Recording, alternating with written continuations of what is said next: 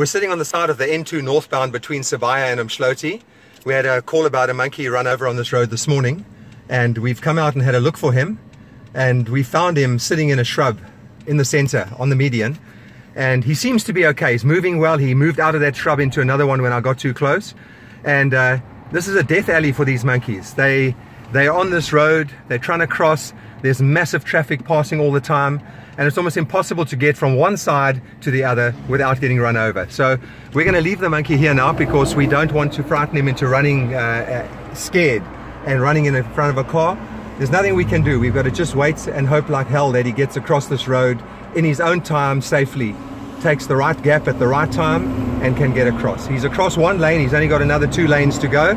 So let's hope for the best. But it's a horrible feeling sitting here knowing he's there and not being able to do anything about it.